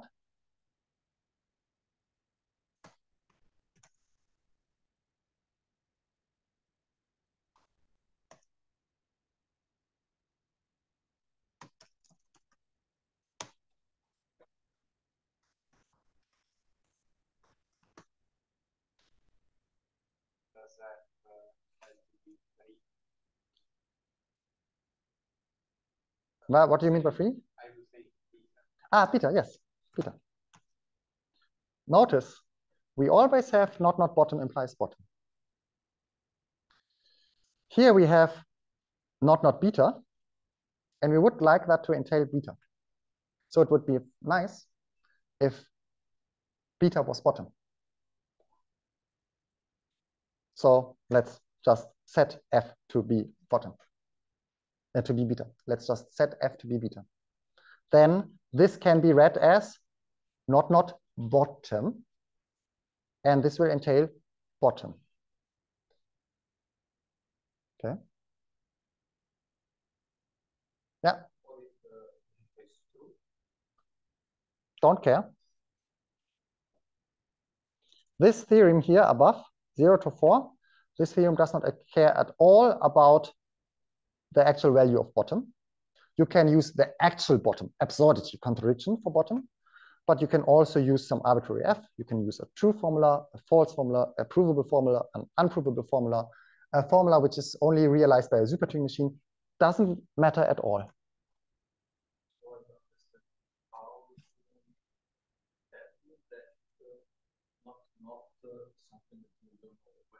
Yeah. Yeah, because you need to recall what the meaning of negation is. Never forget, not P is defined to be an abbreviation for P implies bottom. If now bottom changed, then also negation changed. And hence your what you knew about true and false is now like obsolete knowledge. So basically, if we take beta as bottom, yeah. The zero of yeah. Beta implies beta. Yeah. Implies beta. Yeah, right. And that which is trivial to prove. Yeah, it's exactly this.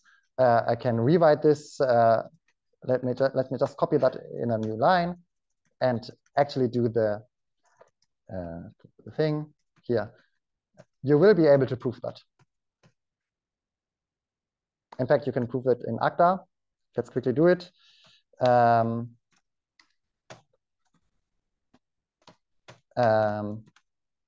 So given beta, let's just write, okay, let's write beta. We will have the following. If beta implies beta, then beta. Okay. Oops, in ACTA, I need to use this arrow. Okay. There's a proof of that. Okay. By applying the identity function to this assumption. Okay. Now I would like to demonstrate that in action. So let's turn to our example for Dixon's lemma. Okay.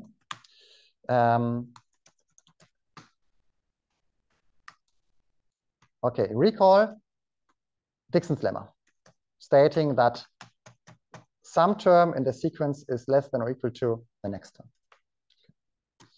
term for any sequence whatsoever. We first had a classical proof using the postulate. Then we reformulated that in a constructive fashion, but now we had double negations all over the place. It would be nice to here also write just Dixon alpha without the double negation. That would be nice. And a way how I would propose to do that is by using the escape function. That's the lemma that not bottom implies bottom. Okay. Okay. So I would like to say, well, escape theorem. Yeah. The theorem proved there proves not Dixon alpha. And now using escape, I would like to get rid of the double negation in order to actually prove Dixon's lemma and not its weak cousin, not Dixon alpha. However, ACTA will reject that. Firstly, because there's a naming collision. Let's just call that true for a second. But ACTA will reject that because it says, well, the types don't quite match. The escape function only works in this particular special case that we are having bottom, not bottom implies bottom, but Dixon alpha is not bottom.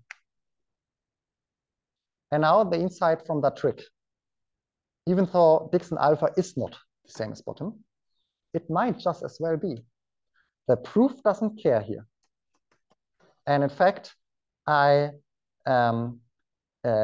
there, so what this means is that for the purposes of this block, we are assuming that some bottom is given to us, but we don't care which bottom that actually is. Might be the true, proper, honest, logical bottom. Falsity can also be any other statement. So what we will now do is we will load this submodule here, which was a constructive but uninformative proof. Uninformative because it just proved the double negation of Dixon's lemma. We will load this module with a particular well-chosen value of bottom, namely beta. Yeah, I will do that here down below. So this will then be a fully constructive development. Given any function alpha, we load the module from just before. But when loading that module, we use as a special case for bottom, Dixon alpha.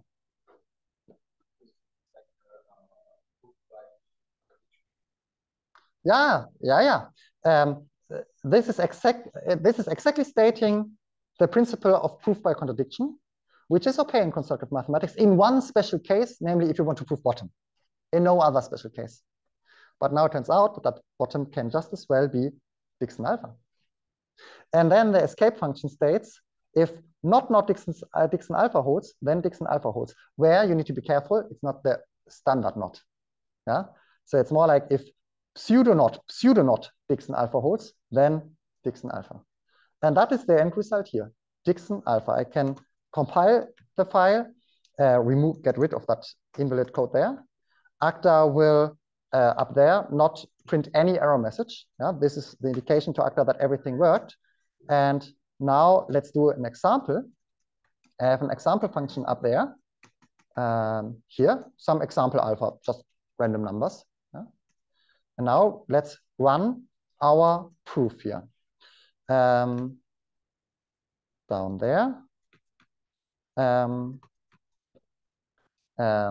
So within the constructive module, we have the function THM, which is not of type double negation of something. It's really of type Dixon alpha. Yeah. And now I supply from the example module this function alpha to it. And then the result is a pair consisting of the number 2 and some witness. And 2 is indeed correct because alpha of 2 is less than or equal than alpha of 3, which is 10. Let's try a different example. Let's put 300 there. Try again. Now it says, works again, and says alpha of 0 is smaller than or equal to alpha of 1. It would work for whatever I'm doing here. Let's do this as a final example. Now it says that alpha of 3 is less than or equal to alpha of 4. Indeed, beginning with alpha of 3, it's constant.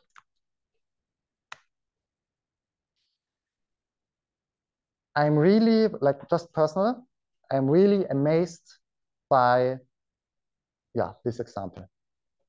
Because while the double negation translation is nice, yeah, the double negation translation has that issue that it doesn't supply us with a constructive proof of the original claim, but of a constructive proof of this translated claim.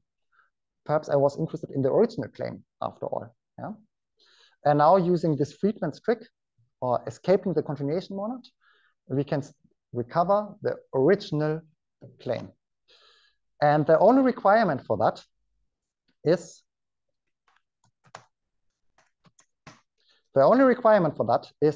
that the claim and also the axioms satisfies some syntactical condition, but the auxiliary lemmas don't need to.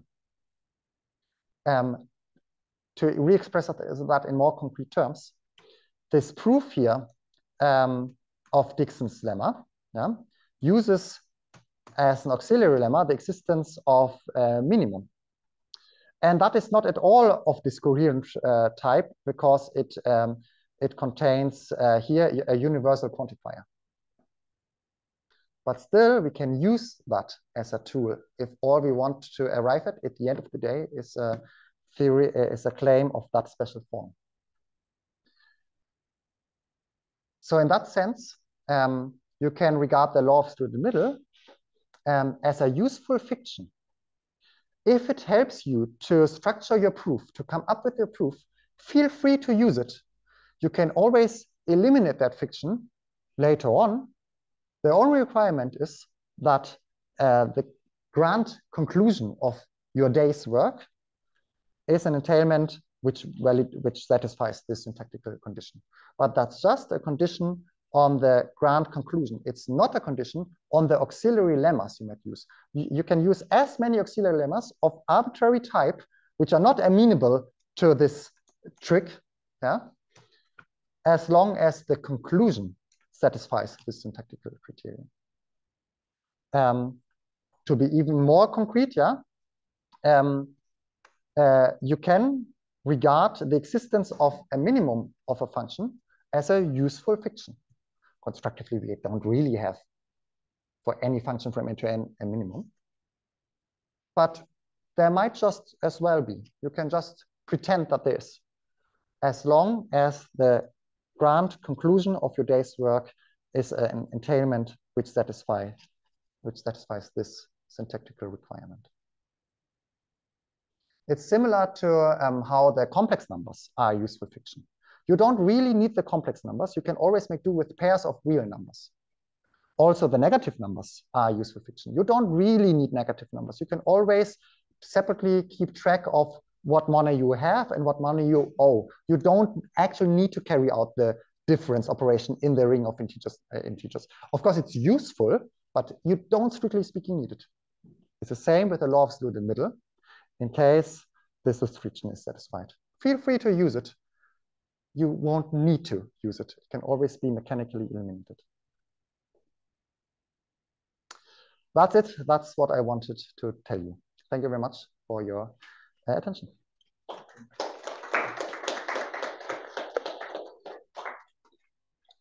Do you have questions, comments, ideas? Go ahead.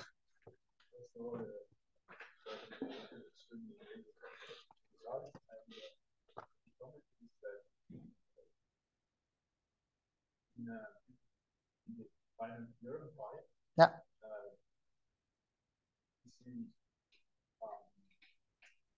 Place where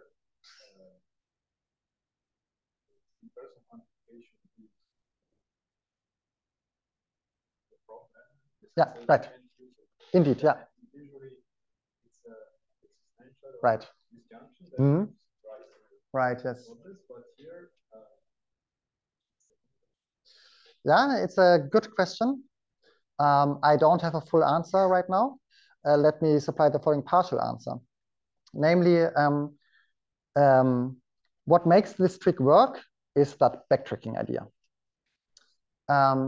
However, for that backtracking idea to succeed in the end, it's important that we only backtrack a finite amount of times.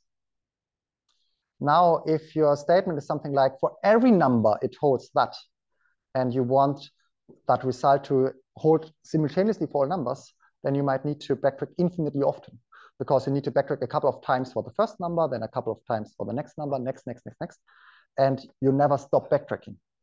However, if your claim does not contain a universal quantifier,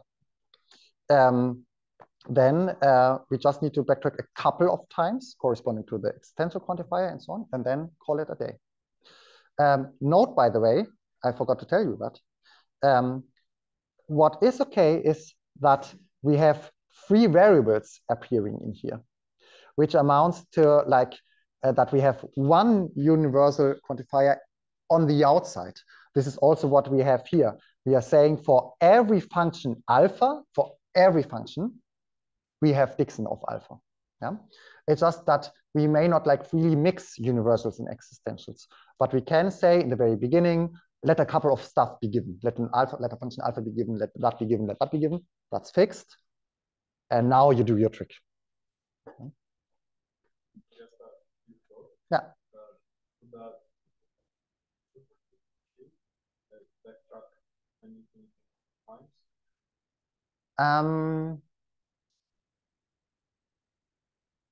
Great question. I don't have an answer. I will need to think about it. Great question. Let me relate for the internet. The question is, let me rephrase it and put it more broadly. What about super Turing machines? Could they be allowed to backtrack an infinite amount of times? Could we then perhaps have a variant of number of theorem 5, which doesn't have this restriction at the price of needing super Turing machines? Great question. There's also a question from the internet. What sets apart the connectives admitted in current formulas from implication for all? That's similar to your question. Thank you very much, Stefano. Great question.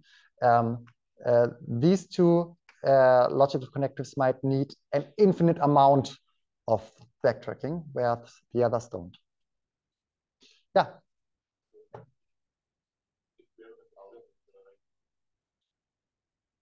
Why we can keep the something like I did to the something. If I have a future, I say I will get something. For now. Yeah. Yeah. You mean a future like in JavaScript, in web programming? Yeah. Mm-hmm. Yeah, great. Mm-hmm.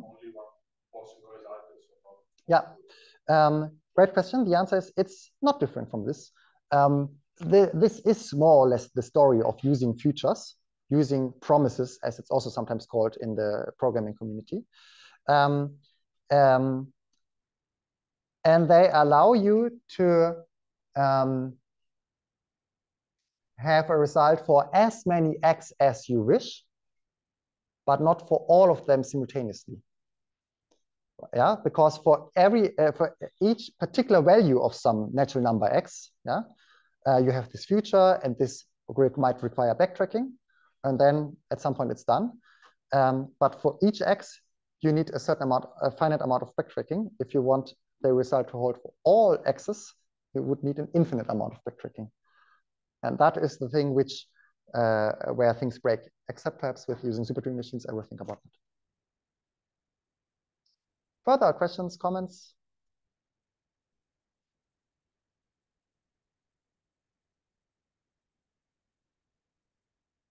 There are a couple of exercises in case you want to spend more time on these topics.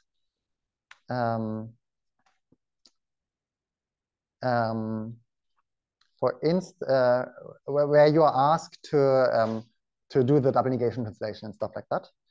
And for instance, this one is quite difficult and quite a bit of a brain teaser, but also very rewarding. This states the following. If you are given a function from n to 0, 1, then of course, in classical logic, this function will attain infinitely many zeros or infinitely many ones, because there are infinitely many function values in total, but just two possible resulting values, 0 and 1, then of sure one of them will be attained infinitely often. That's what's written here. For any number a, you will find some b later on in the number line where f of b is 0, and here with 1. Using that as a lemma, you can conclude the following. You can conclude that there will be at least two values which are the same. F of some I will be the same as f of some j, some distinct j. Because in the case that f attains infinitely many, often the value 0, well, then there are even infinitely many same values. So in particular, there are 2. And also, if f attains infinitely often the value 1, well, then in particular, there will be 2 times that it attains the value 1. This proof is hopelessly unconstructive. We don't have that in constructive mathematics because we are not omniscient. We cannot grasp the entirety of f. However, the conclusion that their numbers a is smaller b such that f of a is equals to f of b, that validates this syntactical requirement. And hence, you know from the outset that the classical proof can be turned into a constructive proof of the same statement. And hence, there will also be an algorithm for actually computing that. It will be an algorithm which internally backtracks, but in the end, that's just like for managing its state. In the end, it will just be a proper algorithm, an honest algorithm, which you could implement in Python without backtracking. And it might be fun to actually see what is this mysterious algorithm. And it is a different algorithm from the following very simple one. Just compute f of 0, f of 1, and f of 2. These are 3 values. Among those 3 values, you will find 2 which are the same. Very simple algorithm to quickly conclude. And now the question is that algorithm obtained from the generative tools the same as that one? And then you also have an exercise for verifying this central theorem about the double negation translation, and a couple more. And here also you have like a negative result, something out of which you just cannot extract meaningful constructive content. You can always have that with the double negations, but here you cannot extract meaningful constructive content. Just to round up the picture. Let me stop the recording, and then I'll just hang around for a little bit.